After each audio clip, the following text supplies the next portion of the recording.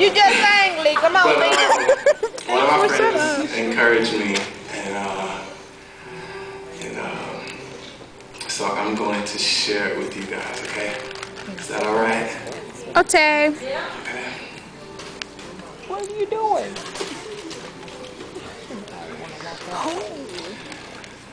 It's called You made everybody look back. No, I'm sorry. No to Flesh Fear. Uh-oh. Yes to God's love.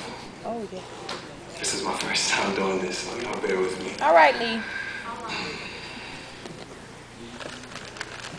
It's perfectly for my brothers out there. Okay. Don't be afraid to call a scar a scar. I remember when I was broken, after each one gave their token and they played the game of me. And I admit I was hoping not to see less of an extra man afterwards.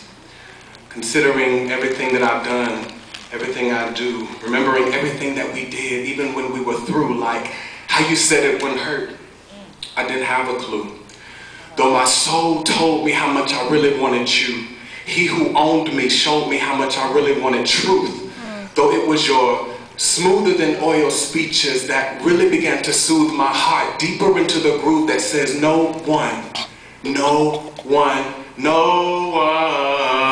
could love me as much as you could. I truly believed that lie. How blind I was to accept the things you say, leading me to believe I was born this way. The truth, the life, the way, the truth, the life. He's the way to the truth, to have life. His name, Jesus Christ.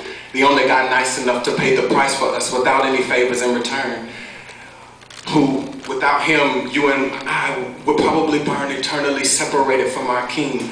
Now, in my life of sin, there was no depression, especially when down there it was in an upward direction. Now, don't get me wrong, I'm not saying I was never sad, but you had me so confused that when I weren't with you, I was mad, Lee. You have to get a hold of yourself, I said. But pep talks don't work when your spirit's dead.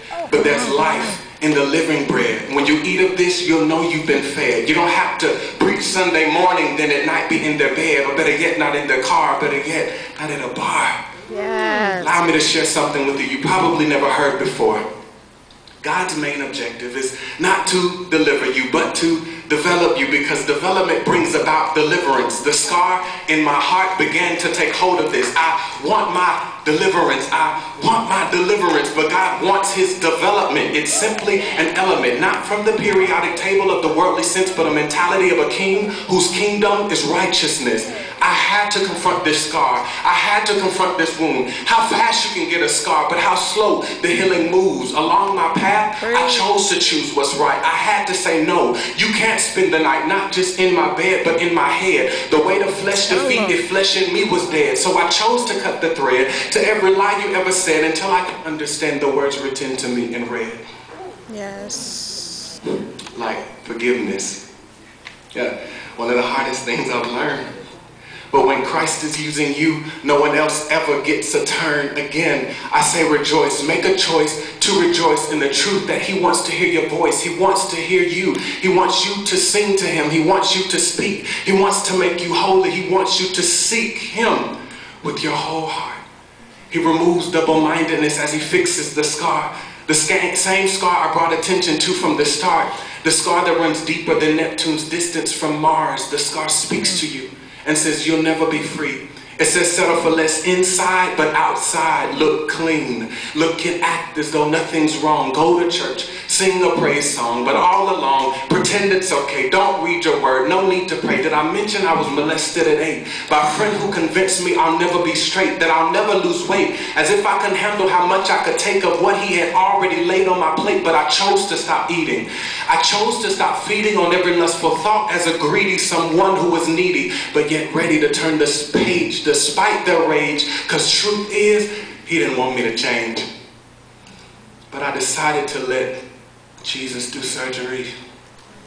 I said I decided to let Jesus do surgery. I said I decided to let Jesus do surgery. I decided to trust him by faith and be free.